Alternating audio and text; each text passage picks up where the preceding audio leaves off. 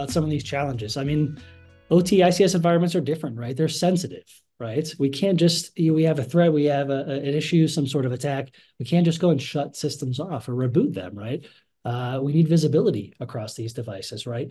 It's not the same as on an IT environment, right? Where we maybe have a little bit more concentric or consolidated network or systems that work together. A lot of times on our OT or ICS systems, they're very segmented or separate systems, even from different vendors that sometimes work together or don't work together. So having that visibility across your entire site is really, really important. In a lot of facilities these days, a lot of organizations, that includes IT and OT, both of them together.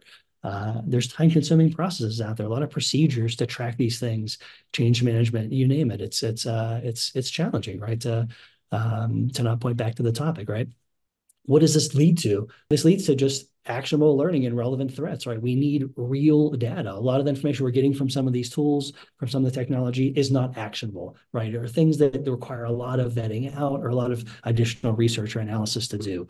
And then, yeah, let's not even focus too much because we wouldn't have enough time, but all the ever-changing security requirements and compliance requirements and mandates and regulations and recommendations from the government out there, it's a handful, right? All of these challenges that we face, all of them hurt and affect negatively our MTTD and our MTTR, which we're going to talk a lot about today, which is our mean time to detect a threat or detect an issue in our environment, and then that mean time to respond and actually stop or halt or control that action that's in our environment that we do not want there.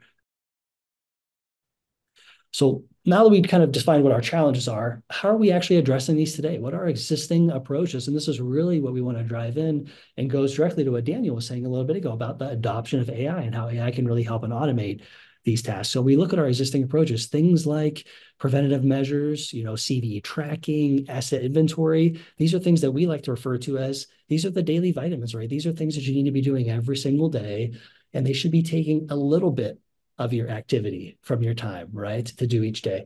These things, these existing approaches are massive time-consuming tasks for a lot of organizations out there, right? So it takes us away from other approaches or other actions that we could be taking. Above and beyond that, right, the approach that we take today is based off of indicators of compromise.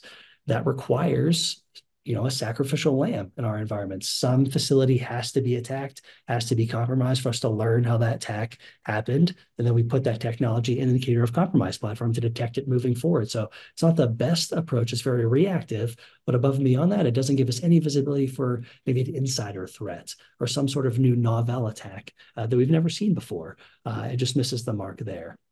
And intelligence sharing is valuable as well. It's nice to know what type of attacks and other things that we're seeing across other sectors, but that is a slow process as well. And again, it's a reactive process. And lastly, we'll talk about the siloed OT tools and protection. And we hit on that just briefly before, but we're starting to see a lot more OT, IT environments working together and having tools that can be used across different groups and across different systems can be extremely, extremely valuable. Now's our existing approaches. Let's really kind of drive home what our pre or post AI implementation is going to be. So those pre-AI implementations that we just mentioned, that's kind of the whack-a-mole approach, right? That's kind of the way we look at that is they're things that never go away. They're tasks, like I mentioned, daily items that should be small, simple, quick actions that you take every day, actually end up taking a lot more time.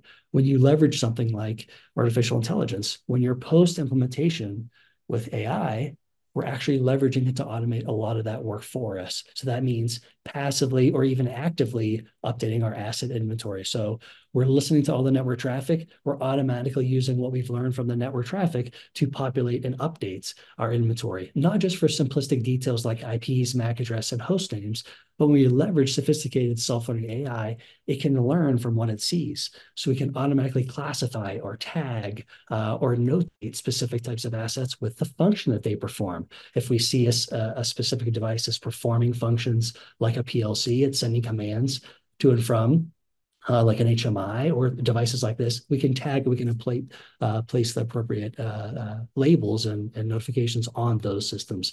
So it saves a massive amount of time. Above and beyond, we talk about CVEs.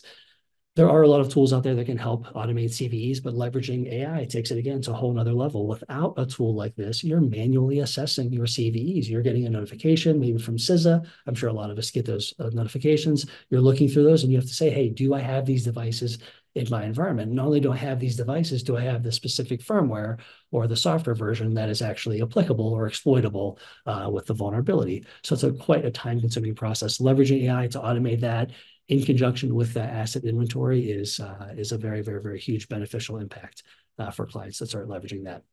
Above and beyond that, the anomaly detection piece. So leveraging AI to learn that network traffic. Again, if we're learning the network traffic, there's a lot more sophisticated things we can do. We can't just look for things that we see as bad. We're learning the environment so we can see things that are anomalous or that are different. And that's going to bring down a lot of the false positives and the noise, and that's going to bring up the accuracy of alerts that we see, including things like insider threat or novel attacks that are very, very difficult or impossible to detect with indicator of compromised platforms.